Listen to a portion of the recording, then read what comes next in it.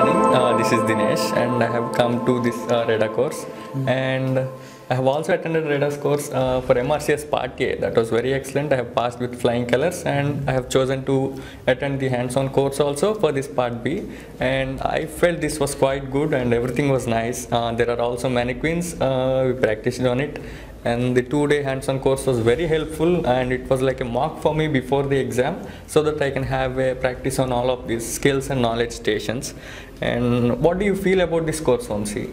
Yeah, hello everyone, my name is Dr. Vamsi, and I have actually passed my Part A from Dr. Reda's course, and I have passed with flying colors with about 84%, and that's why I have also chosen Part B with Dr. Reda.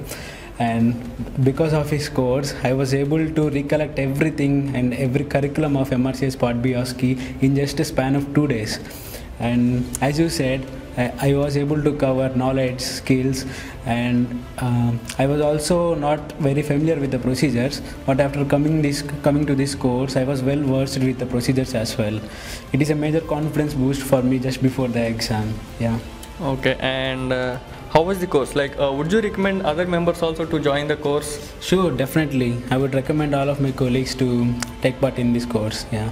Okay, that's good. And yeah, the overall experience was very good. And even I have also found some other points which were not present in other courses. Yeah, especially that Cairo critical ill surgical patient protocol. Yeah. The protocol given by Dr. Reda is fantastic. Yeah, and one other advantage is, since he's also preparing for the ST3 interview, I think he has some better skills compared to other groups or other courses. Yeah, what do you say? I think so.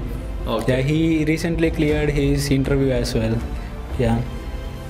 Okay then. Yeah, we also recommend everyone to his course, and everybody make use of his course. Thank you.